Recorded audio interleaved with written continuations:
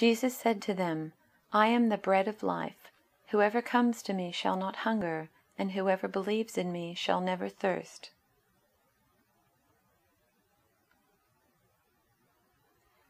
Jesus said to them, I am the bread of life.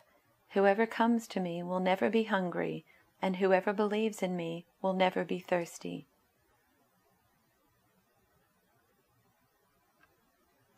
Then Jesus declared, I am the bread of life. Whoever comes to me will never go hungry, and whoever believes in me will never be thirsty.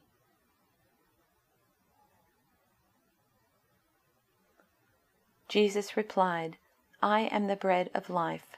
Whoever comes to me will never be hungry again. Whoever believes in me will never be thirsty.